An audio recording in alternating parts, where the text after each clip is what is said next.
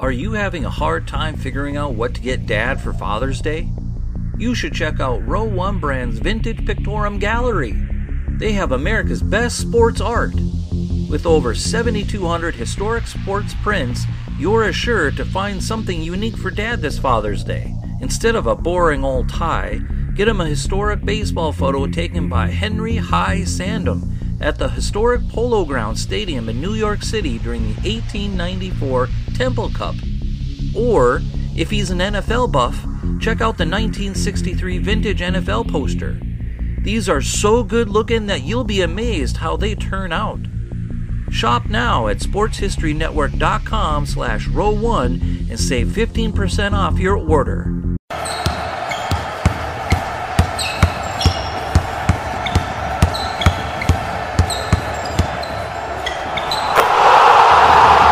This is Basketball History 101 with Rick Loayza. Welcome back to Basketball History 101, part of the Sports History Network. I am your host, Rick Loayza, and this is the podcast where we bring to life some of the forgotten stories from basketball history. And I've mentioned this before in previous episodes, but I am an unapologetic Lakers fan. And Magic Johnson is still my favorite player of all time. Growing up in Southern California during the Showtime days, I hardly ever missed a game on TV. Watching Magic play basketball is what made me a fan of the entire game. He is the reason I am so passionate about basketball and its history. For me, it all goes back to Magic Johnson. As a Lakers fan in the 1980s, the arch enemy was Larry Bird and the Boston Celtics. Those were intense battles anytime these two teams matched up. Their matchup in the NBA Finals in 1984, 1985, and 1987 were legendary.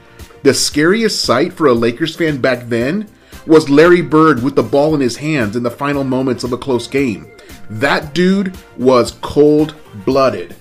So when they got a chance to play together on the Dream Team in 1992 at the Olympics, it was the first time that I could openly and genuinely cheer for Larry Bird. It is because he wasn't wearing a Celtics jersey.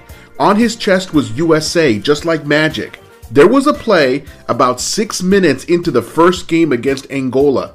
Angola shot a three-pointer but missed. Magic grabs the long rebound and starts the fast break. He pulls a spin move at half court to get around his defender. He continues dribbling straight to the basket.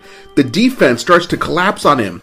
Just as he gets to the free throw line, he jumps up and throws a no-look pass over his shoulder to Larry Bird, who was trailing the play. Without even taking a dribble, Bird catches the ball and steps right into a three-pointer and nails it to give the Americans an 18-7 lead. I jumped off my couch after seeing my very first Magic Johnson no-look assist to Larry Bird for three. What other play could have been more perfect for these two players? And I start to yell at the Angolan team through the TV, "You can't leave Larry Bird that wide open and not expect to pay for it." I was in basketball heaven.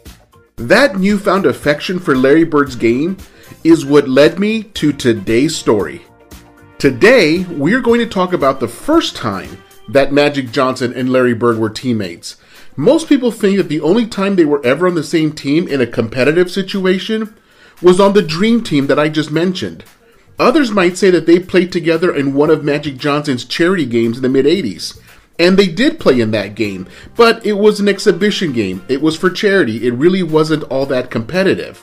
Also, Magic picked the teams, and he always wanted Larry Bird to be with him on his squad. But that wasn't the first time they'd ever played together. For this story, I need to take you back all the way to the summer of 1978, when both players were still in college. Larry Bird had just finished his third year of basketball at Indiana State University and was a first-team All-American, meaning that most people considered him to be one of the 5 best college players in the nation. Magic Johnson had just finished his first year of college basketball at Michigan State University, but was already lighting college basketball on fire with his no-look passes, and he earned third-team All-American. So during that summer, there was an international tournament scheduled called the World Invitational Tournament, or WIT. It wasn't any sort of official FIBA event. It was a made-for-TV event to showcase young American talent and to see if an American audience had an appetite for international basketball outside of the Olympics. The tournament was sponsored by Converse, and the trophy was called the Converse Cup. The 4 teams invited to play in this thing were the United States, the Soviet Union, Cuba, and Yugoslavia. It was a round-robin tournament, meaning that everybody played everybody else. The winner of the tournament was whichever team had the best record after all games were finished. Back then, the United States did not have a standing national team like every other country had. Every time the United States played in an international basketball competition, they always started from scratch on how to put the team together.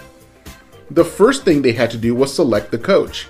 Now, typically, it was a college coach that was selected since back then the United States had to send its best amateurs. NBA players were not allowed to play in international competition back then. So that meant sending our best college players to compete at the Olympics, the Pan Am Games, the Goodwill Games, the World Championships, and events like this WIT. The thinking was that a college coach was best suited to lead college players in this type of competition. Also, the international game resembled the American college game more than it did the NBA, what with zone defenses and a shorter three-point line. So, the committee selected Joe B. Hall of the University of Kentucky to be the coach in this event. His Kentucky team had just won the college national championship, so it made sense that he would get the opportunity to coach the team. Also, the committee allowed Coach Hall to bring his 5 starters from Kentucky with him to the WIT. This meant that he could just start his regular 5 starters from Kentucky and run the Kentucky offense and defense. And I don't totally blame them for that decision. It wasn't like this team was going to have months to prepare for the tournament. They only had about a week to get ready for it. So bringing the coach and 5 starters from the best college team in the country made sense. The 5 starters that Coach Hall brought with him were Jack Givens, Rick Roby, Kyle Macy, James Lee, and Jay Scheidler. Givens played 2 seasons of NBA basketball for the Atlanta Hawks, averaging just over 6 points per game. Rick Roby played 8 seasons in the NBA, mostly for the Boston Celtics, where he teamed up with Larry Bird and averaged about 7 points per game.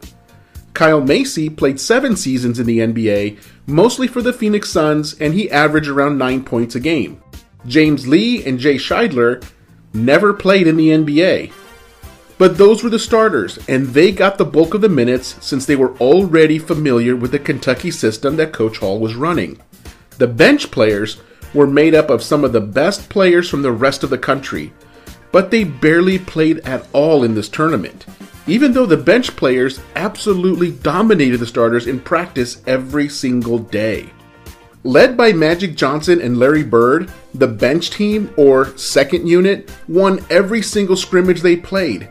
And it wasn't even close.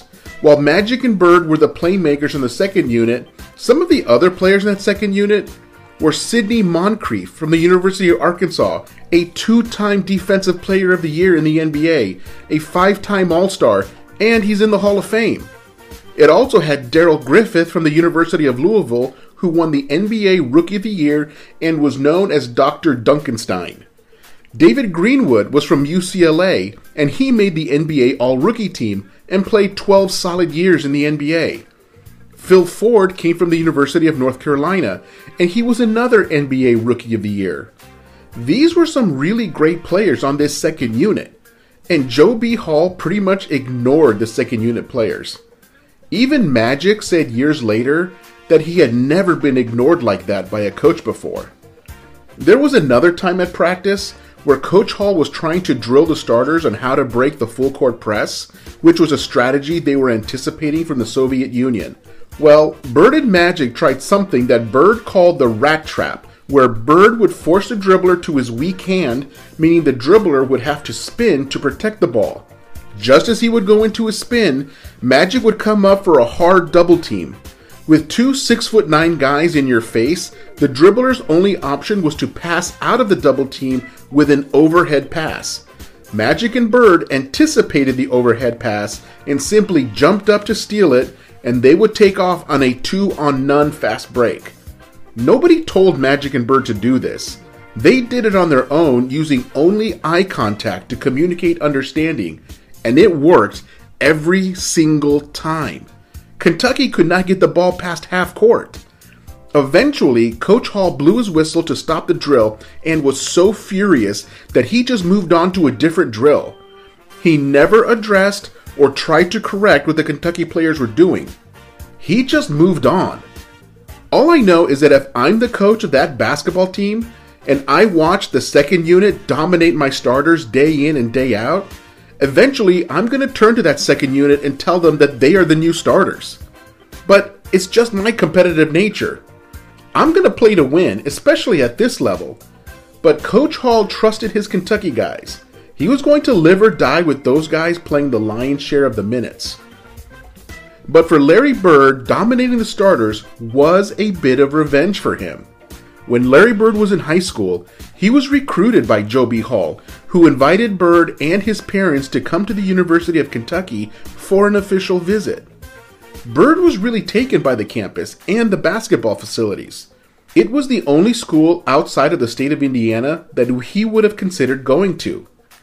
But after the visit was over and he returned to his hometown in French Lick, Indiana, he was notified by his high school coach that Kentucky was no longer interested.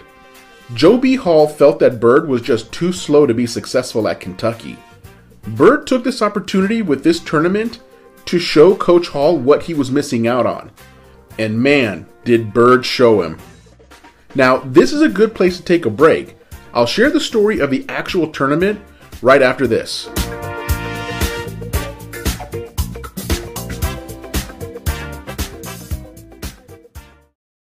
This podcast is part of the Sports History Network, your headquarters for the yesteryear of your favorite sport. You can learn more at sportshistorynetwork.com. Welcome back to the show, and let's continue with the story of the first time that Magic Johnson and Larry Bird played together as teammates. The tournament experience gave Magic and Larry a chance to get to know each other because they were going to be together for around 3 weeks. Practicing and playing in this tournament was a great chance for them to learn each other's game. Unfortunately, Larry Bird is a very shy and quiet person. At least he was back then, and he kind of still is today, especially as just a 21-year-old college player. The two of them never really had any meaningful conversation. It was basically just hello and good morning. On the other hand, Magic Johnson was the life of the party. He was always playing his stereo in the hotel, on the bus, in the locker room. He was high-fiving everyone and getting to know them, and he really connected with Moncrief. But on the court, Magic and Larry were practically telepathic. What both of them recognized in the other instantly was that they each saw the game differently from everyone else. And they saw the game the same as each other.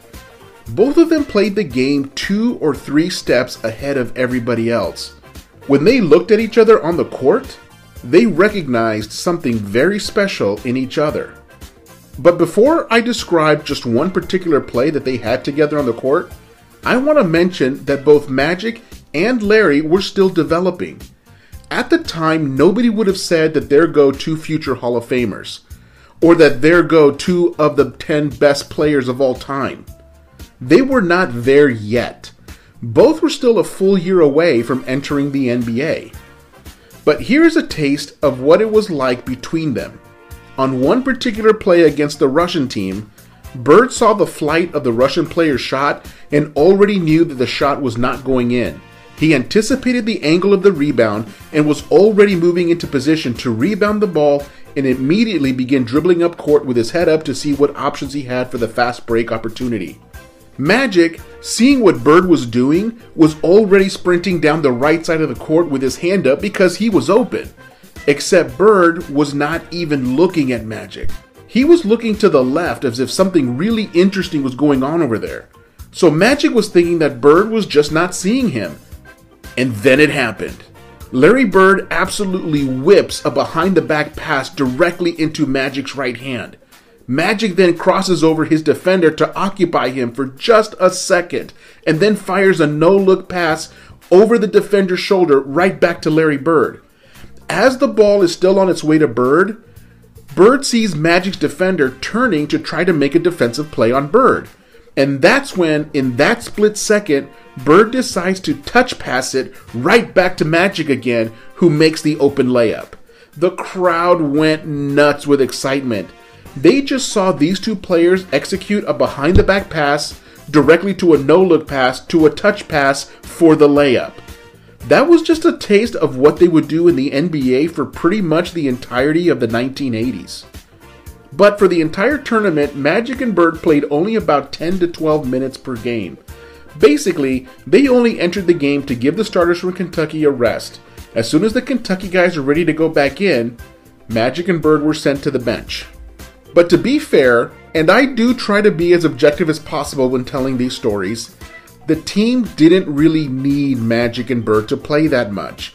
Even though the second unit dominated the starters every day in practice, like I mentioned, the starters for Kentucky were strong enough to win that tournament. And they did.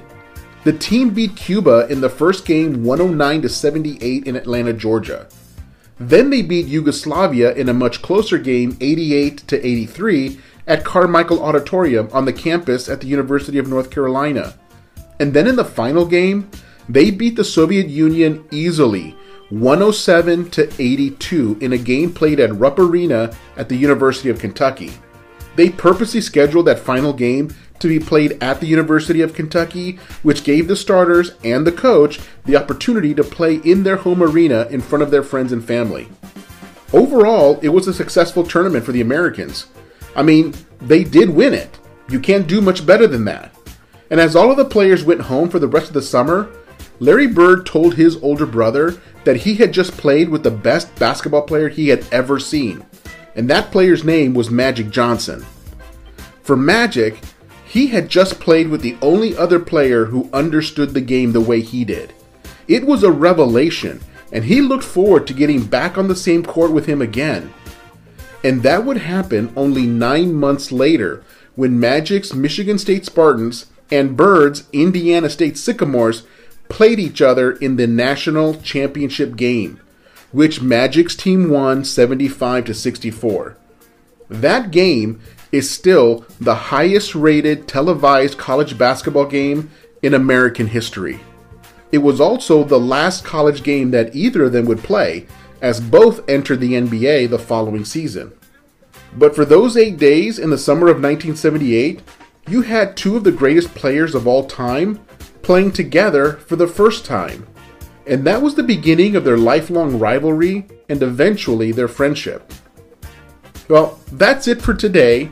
Join us next week when we talk about major rule changes in basketball during the second 50 years of the game.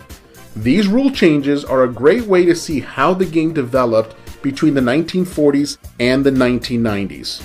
That's next time on Basketball History 101, part of the Sports History Network, the headquarters of sports yesteryear. Go to sportshistorynetwork.com to find out more about this and other sports history podcasts. If you like what you hear, please hit that subscribe button wherever you get your podcasts. Also, go ahead and give us a rating and a review, and that will help others to find this podcast more easily. And check out our page on Facebook. It's called Basketball History 101 Podcast. There you will find shorter historical posts, as well as comments and discussion starters on today's game. I'll also announce there when new episodes come out. I want to thank my producer and editor, Jacob Loayza. Join us each week as we continue to mine the history of basketball for more great stories from the past. And don't forget to check out sportshistorynetwork.com for more information on my podcast and the rest of the podcasts on our network. Take care and see you soon.